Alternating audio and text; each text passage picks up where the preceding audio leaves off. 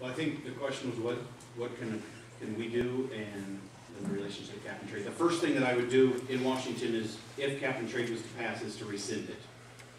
Cap and trade will be detrimental to this country, especially to Iowa.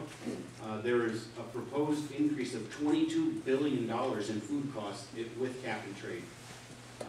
Energy prices go up, jobs will go away, our family farms and some of our century farms in this state will go away under cap and trade.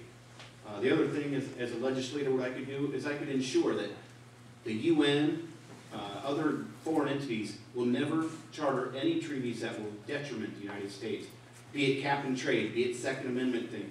Anything from a foreign country should not have any bearing on our Constitution. And we need people in Washington who are going to fight for that right.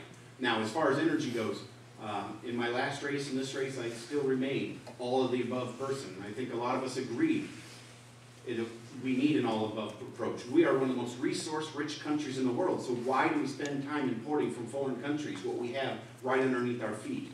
We need to drill in Alaska, we need to drill offshore, we need to get solar going, biodiesel, all of the above, anything that can free us from the bondage of being indebted to foreign countries when it comes to energy in this country. We have the ability here, we have the ingenuity, let's get out and do it.